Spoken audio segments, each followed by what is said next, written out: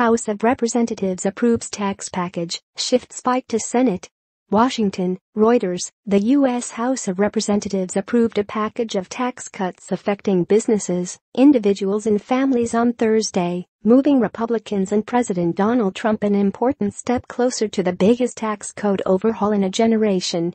The largely party-line 227-205 vote shifted the tax debate to the U.S. Senate, where the chamber's separate plan has already encountered resistance from some Republicans.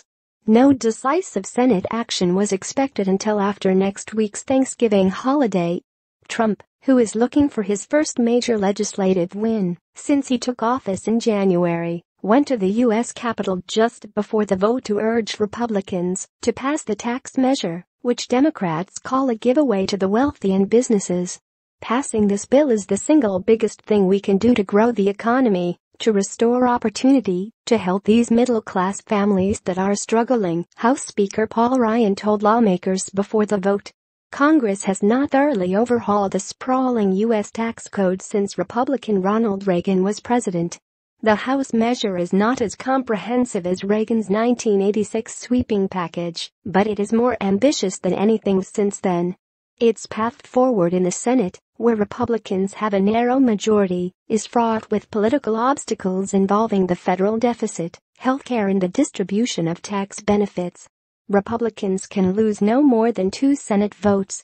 Senate Republican tax writers made the risky decision to tie their plan to a repeal of the mandate for people to get health care insurance under former President Barack Obama's Affordable Care Act, exposing the tax initiative to the same political forces that wrecked their anti-Obamacare push earlier this year. The House bill, which would be estimated to increase the federal deficit by nearly $1.5 trillion over 10 years, would consolidate individual and family tax brackets to 4 from 7 and reduce the corporate tax rate from 35% to 20%. It also would scale back or end some popular tax deductions, including one for state and local income taxes, while preserving a cap deduction for property tax payments.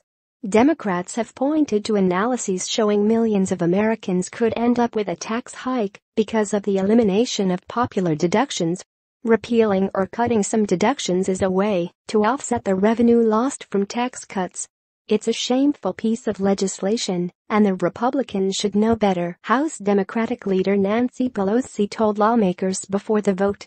Reporting by David Morgan and Amanda Becker. Additional reporting by Susan Heavey, David Alexander and Katanga Johnson. Writing by John Whitesides. Editing by Francis Carey and Alastair Bell.